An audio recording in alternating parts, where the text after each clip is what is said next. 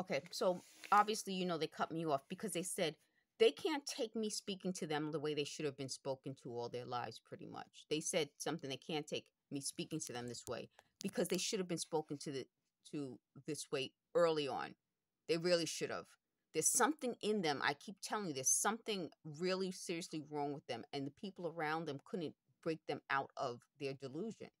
And I have a whole playlist about their delusions. If you listen to everything that I'm telling you about these people, they're delusional people. They're obsessed with certain words. If you say a certain word, if you refer to a certain event, if you use a certain tone, there's something seriously wrong with them. So when they keep saying that this means I wasn't with them, I was never with them. I wouldn't have survived. That's what I'm saying. Could you imagine them in school? That's part of what I'm saying.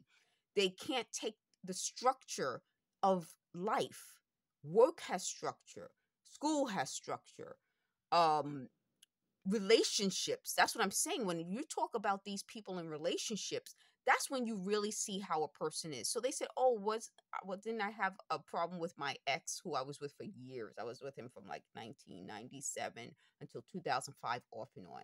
No, they were like, "Didn't he say he was going to hit you?"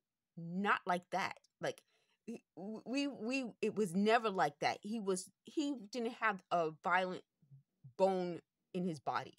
And that's something I can tell you about him. So they were like, "Weren't you in abusive relationships?" No, that's what I'm saying. Where did all this stuff come from?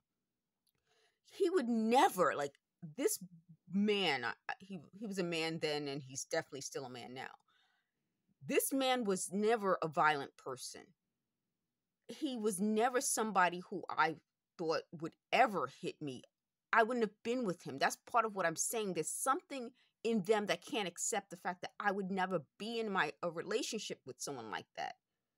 And when these people started all of this and started up with all their lies, they started twisting things. And I really have to, when I talk about victims, he's a victim of this also. It's a big deal for me to make a victim sound like a criminal. So when they're trying to twist different things, he never ever implied he would hit me. He never hit me. He never would hit me. This is the type of man who would kiss me before he would ever hit me. It let me end on that, because now I'm upset, because I've said this before, we loved each other. So if he was an actor who pretended to love me, he was a really good actor. He should get an award. Thank you for watching.